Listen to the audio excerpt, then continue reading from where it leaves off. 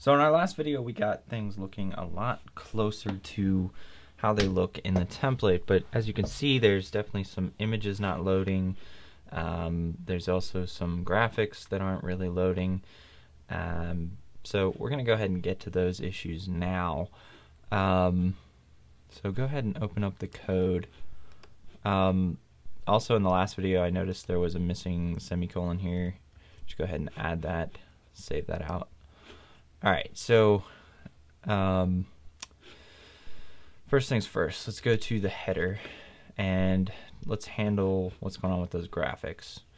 So here we obviously have this Font Awesome that we're not utilizing. So if you go to Font Awesome's actual site, I believe they have a link to it.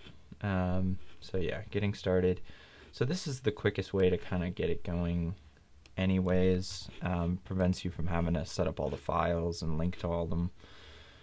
But right here, we're just going to go ahead and put that link right there. Save that, and we'll go ahead and take a look at the changes. We should see our stars. Yep. Alright, and now there's our social icons. Okay. The second thing that's not popping up is our main image here. So let's take a look at what's going on there. So sometimes when you don't get images loading, you'll need to go ahead and inspect the element and see what exactly is happening. So in this case, we're looking for image/profile.png. Now, as you can remember, I went ahead and copied all of the images into our theme directory. So you can see profile.png is right there, but it's not in our root directory of the site because it's in our theme directory. So what we're going to need to do is go to, I believe it's in the header. Actually, it's in the index. And there it is. Okay, so what we're going to do is go ahead and add a PHP tag inside of the double quotes for the source of the image. And here we're going to use get template directory URI. So we're going to need to add a trailing slash there. Okay, so what that's going to do is, like I said in the previous video, inside this functions area is basically the same thing. It's just going to get the path to our theme directory root, and then it's going to look for that image folder and then the profile image. And let's go ahead and take a look.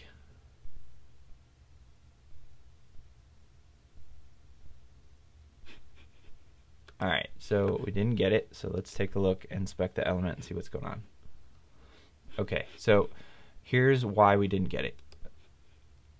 Anytime you see get, it's going to return a variable. It's not going to echo it out. So get returns the echoes. So like if we said echo template directory URI and then save it out, now you'll see there's our image. Now go ahead and inspect this and I'll just show you. So you can see this is our root directory, then it calls the Bootstrap to WordPress. This is our root directory, all that. And then WP content, that's the folder where our themes lie, and then the Bootstrap to WordPress theme, and then the rest of it. So now it's looking in the correct place for that image, and it's there, so it's loading it. The portfolio images, we're going to ignore that for the moment, because we're going to kind of do that a little bit differently, and really we're just going to use what the code that's existing there as kind of a template to how we're going to build that out. So ignore that for the moment. Alright, so that all looks good. Now, if you click this nav, it works and everything. So we're probably good to go there. There is a way to make your theme editable from the menu, but we're not going to bother with that for this tutorial because this is a single page site, so all the content's on one page. Down the line I'm going to do another project that's going to be a multi-page, much more complex, some more advanced techniques and stuff like that, and we'll get into how to generate your menu and all that, but for this video we're just not going to worry about that because it's a little bit out of scope for this project. Let's go ahead and start adding areas where we can kind of edit this content and change it to whatever we want it to be strictly from the admin area. So first let's take a look at this Start Bootstrap. We can look into the image a little bit later, but for now I'm just going to leave the image. Okay, so inside here what we're going to do is add a PHP tag. So we've removed the Start Bootstrap. Now we're gonna generate that from the settings area, and we want the site title to pop up there, and then below that we'll have the tagline. Okay, so this is probably just a good tip. If you're really just getting into WordPress, you'll use this a lot, as it's difficult to kind of remember all these things. But this is how, if you don't understand a function, how you can kind of learn exactly what it does. So like I said, if you want to display the site title, you go ahead and grab blog info and then pass it name. So we'll go ahead and do that here. And then we're going to pass it name and semicolon. Alright, so now we go back to our site and Bootstrap to WordPress. Okay, so that looks good, and as you can see that's what we have here. Now if we wanted it to say Start Bootstrap, we could do that, save it out, and then go here and refresh. Alright, good. So now we know that this is being populated from the admin area to, the site from here. So that's good. So now it's got more versatility, starting to get some admin functionality. The next thing would be web developer, graphic artist, this area. A good tip, anytime you've got some text here, go ahead and, well, I hate how that does that.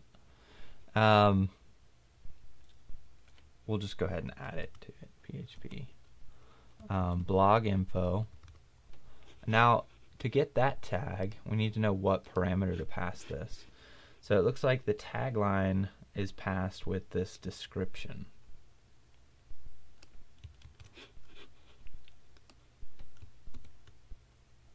And we'll go ahead and pass that.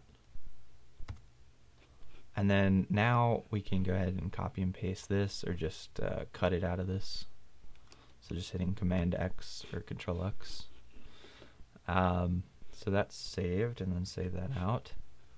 And then in here, it just puts this onto every tagline for any new WordPress site. So we'll just change it to this. Save changes. And save that out, or refresh it, and there we go. Alright, so nothing looks like it changed because we didn't change anything, we just changed how it's being populated. Alright, so the next thing is probably the portfolio, and you know what, that's probably a good stopping place for this video. I know we didn't do a whole ton, but the portfolio really is going to take a lot more time to kind of set up. And so we want to make sure that we devote a full video to that. And then we'll got to figure out a way to kind of handle this about area, figure out, how to handle the button and all that stuff. And then we'll later get into doing this contact form, and we'll be pretty much done.